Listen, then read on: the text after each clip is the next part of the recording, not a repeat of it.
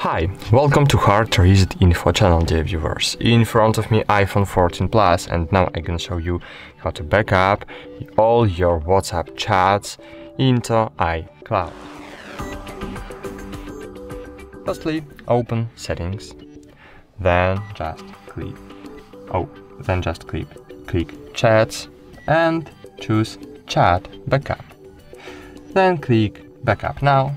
And as you can see, all my chats was successfully backed up in my iCloud drive. But if you want to enable auto backup, you need to click Auto Backup and choose Daily Backup, Weekly Backup, or Monthly Backup. I want to use Daily Backup mode, and can't complete backup. Make sure your phone has an internet connection. I have internet connection, but you need to wait a while. Okay, that's it. Thanks for watching. Like this video, subscribe to our channel, and bye. See you.